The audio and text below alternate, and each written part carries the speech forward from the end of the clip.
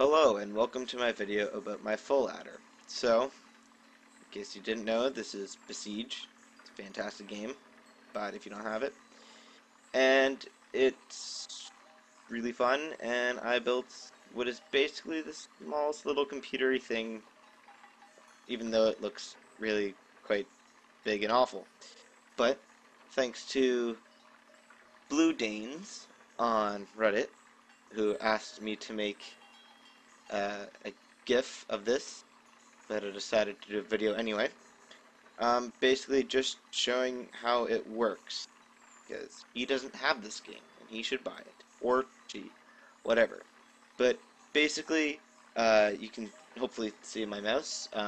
If not, these sort of three gears lined up on the left-hand side are A, B, and C, or A and B are two different inputs, and C is the carry. Do you know anything about a half adder? If not, search it on YouTube. Pretty easy to find some basic stuff explaining how it works.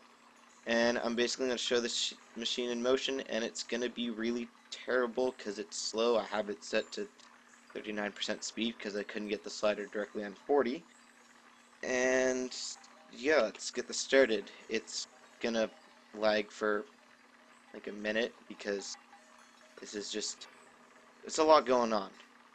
I forgot to check, but it's over 700 parts, so basically what happens is, while it's still sort of getting in shape, I have an XOR gate over here, an XOR gate over here, and this is similar to an XOR gate, except it's just two AND gates and an OR gate connected together. Um, yeah, and then all this gibberish over here, these large gears, that's just my way of taking some small input spots and moving them around to the whole device, so theoretically you could hook up multiple of these together by putting inputs into A, B, and a carry. And it would distribute it through the whole machine, but it's really big and bulky, and yeah. So, let's get started. I'm going to hit on my row of keys, number 1, which will be my A input. So you can see right there, it's starting to turn. And now that gear's going, you can see this weird mess of bars and spinner joints and big gears going. So stuff is happening over here, except this is an AND gate, so nothing interesting is happening over there. Let's quickly get to the action before stuff happens. So, oh, I've already missed it, but that back gear there came up and is now power flowing to here. This gear has gotten started, made basically transistor type things, and is now powering this large gear, which was stationary before. And again, sending an input over there, but AND gates, nothing interesting is happening over there with only one input. And this large gear is now powering this one here, and you can see this guy moving up, and not quite making it. This isn't the most reliable machine. It has a little bit of an issue. I have upside down gears and right side up gears beside each other, and the way they start off doesn't really connect.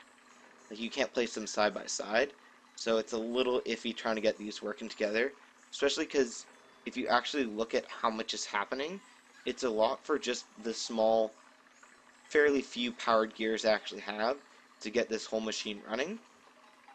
So we're just gonna watch this guy struggle for now and hopefully not miss the whole thing.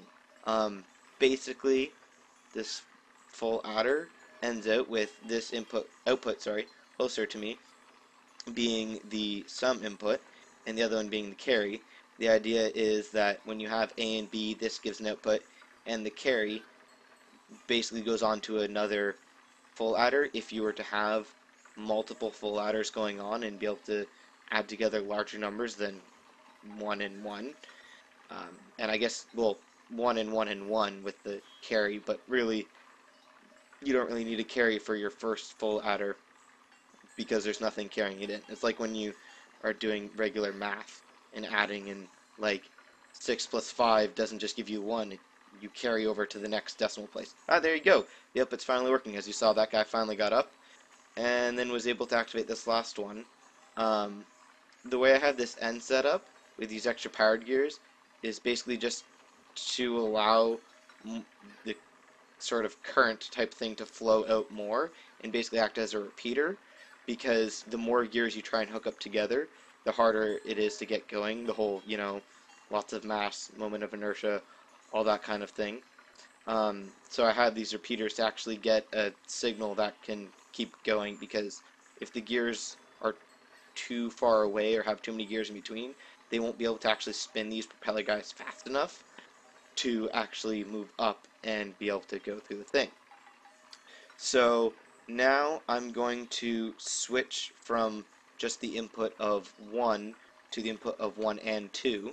So as you can see back here, now the second gear has started to spin, and now this is where interesting things are happening.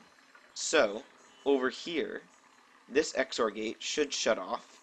As you can see, both the inputs with the fans on top are down, effectively shutting off these AND gates. I mean, this still has some momentum, but that'll eventually stop. So now this whole thing should eventually shut down once these things are slowed down too much. This fan should eventually fall here.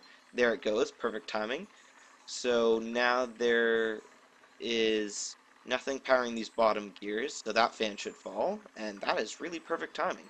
So now this gear will eventually spin out, but because these gears have low friction, it'll go for a while, but this is effectively off as there's no power to the output. So if this were hooked up to anything, it would slow down about as effectively as those other gates. And so now that these two are on, the interesting happens over here. Interesting thing. I'm sorry. Um, so what happens is these get ANDed together and go to this output, which is of course ORed with the AND of the carry and the output of that XOR. All of this you can find just by figuring out how full adders work. The point of this video isn't necessarily to explain all that. Oh, I'm sorry, I just jumped to a new block. So now that those are ANDed together, you get this one, which is the carry. So now this single bit, oh, I'm sorry, I just exploded. This single bit full adder, I'm just going to stop this, is now producing an output of 1, 0, as in a digit output. It's now the output of 2. I'm giving it 2, 1. The idea is obviously you need multiple of these together to get a larger output. But what I'm going to show you now is I'm just going to restart this, wait for that initial point of lag, and then I'm going to put on all 3 inputs and show you that both outputs are on. Of course, what I did before with at the very beginning with just input 1 on, you could do that just as well with input 2 on instead. But I think now is a good time as any to start. Try all 3 inputs. Apparently not, that exploded. I do have Invincible turned on, but it's having an issue of, you can see Invincible's on there. It's not necessarily that any of the parts are breaking, it's the fact that like the connection of the braces are breaking, and I'm finding that's actually a fairly annoying issue in this game, is that braces aren't perfectly strong. So I'm just sort of, no, it's, this really isn't working. It's really unfortunate. It was earlier, and at least I showed you that the inputs just 1 and then 1 and 2 was working. Really not sure why it's having so much trouble right now, but as I was saying before, sorry, the braces, the fact that they aren't perfectly strong connecting to something, it's really annoying, because it means a machine like this, on Invincible, can still break, which I feel like is just not right. So, hopefully it's not going to break this time. I got all 3 on, so this back XOR gate, nothing interesting should be happening over here, because this should be outputless, which it appears to be. And so should this XOR gate. Actually, no, I lied. This XOR gate should have an output because of the carry. And because A and B are on, both of them are on, this should be getting ORed, no, sorry, ANDed, of A and B and connecting to the output, as you can see it is. And that's really about it. You could also do the carry and an A or a B. That's a little confusing, but carry and A and carry and B work together to create a 1-0 output, this is now a 1-1 output. So I'm adding 3 ones together, and I'm getting the binary equivalent of 3. So this whole thing is a big jumbling mess. It's really confusing, really fragile, really laggy, but is a, I think, a pretty decent proof of concept of the idea of computers and Besiege. But the thing is, to create anything as complicated as you can find in Minecraft, you'd probably need a supercomputer to run, because this is just so much more fiddly than Redstone is. But it's working. So I guess I could run it at a much lower speed, like 5 or 1%, and add up a couple of these.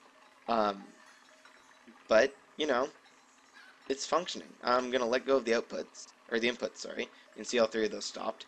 The machine's going to take a while. That's the other problem is, to make an actual computer, the other thing you need is a clock. And as you you need a clock to actually run things and synchronize all the outputs. The problem is the clock delay in this would need to be huge because the transmission time from input to output is pretty significant. Especially turning it on takes a while, off is a little quicker because it takes longer to rev up the propellers enough speed to get them to move up, but it's pretty easy for them to lose enough speed to fall down. So clock inputs would have to be pretty slow. It'd take forever to do any sort of actual computation on this. But as you can see, all of these 4 propellers are down, meaning there's no power to these outputs. They're just spinning of their own momentum. So effectively, they're off. I don't have any sort of fancy mechanism to stop them faster, because that's just more parts, and this has too many. So, this has been my full adder. Hope you guys enjoyed it. I'm just going to double check. Yeah, 745 pieces. Some of these bars are probably redundant. The braces, sorry, not bars. Yeah. Um, but I was just trying to be thorough and make it look pretty neat. I think it works pretty well because you can see what's going on. If at this point you've lost interest in what's going on with my full ladder, you can leave, but I might just talk a little bit more about the different part. So let's just focus on this one XOR gate. Again, if you just do some YouTube or Googling, you can find some sort of circuit diagrams explaining what XOR gates are, but I found an image. um, I took a course on this a while ago, but I forget a lot of it. But basically, an image that had 2 inputs, both connected to AND gates, where one is inverted on each of them, and then the output of that is ORed. So I have, as you can see, A and B here, where in this AND gate, on the closer side, A is inverted, B is not, and on the far one, A is not and B is, because of these propellers, which are what are they called? Flying block. Yes, that's a creative name. They naturally lift it up, and the propellers are done in a way, as you can see, opposite from these ones, that the spinning actually pulls them down.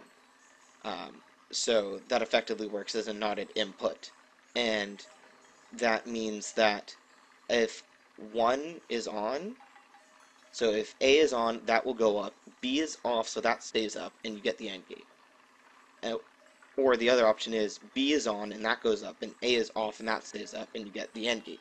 And of course, both of those are ORed, so if you have A or B, the output is on, but if you have both on, both these inverted propeller inputs go down, cutting off the AND gates. So both AND gates are off, and you get an OR gate output of 0. And then this is literally the same thing, except that starting block isn't there, because I originally built an XOR gate, saved it, and then started a new thing, and I had to build another one, and I take issue with this starting block, because it's hard to make it look nice in any sort of build. But basically, that's the same thing. This guy is the same thing, except it doesn't have the inverted inputs, and also, as you can see, this takes 4 separate inputs. The output of that XOR gate, coming from there to there, the carry input to the other one, and it's the sum input, basically, of that XOR gate, it's sort of like a half adder, is ANDed with the carry, which is then ORed over here with A and B. And that's basically how full ladder works. If this has been a really poor explanation of how a full ladder works, I'm sorry. And again, just try and find more stuff explaining it better. But I think the video is done, I guess. Feel free to leave comments, questions, concerns. I don't really know. Do whatever you want. This is a sandbox game. That's literally the point. I spent way too much of my life working on a small computer that will never amount to anything because this game is so laggy with large machines. But I had fun and hope you guys and girls do too. So, bye.